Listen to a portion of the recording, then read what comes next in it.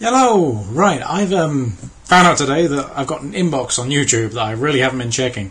And I missed a comment a little while ago from Linux Hooligan, who was wondering, along with 5 other people, how to get their Lisp code to update so they can compile and have the changes take effect immediately while their program's running. Because obviously when you've got a game running, you've got that main loop which is owning the process. So how do you keep slime and all that kind of stuff running while your game runs?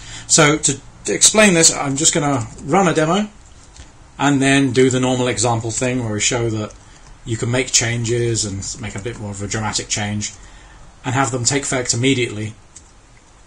Let's slow it back down again.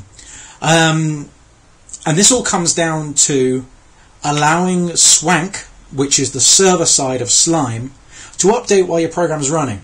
So if you see over here, we've got utils update-swank, and that's just a function. If we just go to that function, I've copied it over here, you can see that all it does is it has a let, it grabs the connection, the swank connection, and just tells it to handle requests.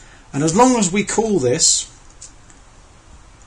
every loop in our main loop of the game, swank carries on working, which not only gives you the compilation, but also gives you the repl. So you can carry on doing things here, oh, yeah, exactly. So that works, and that's it.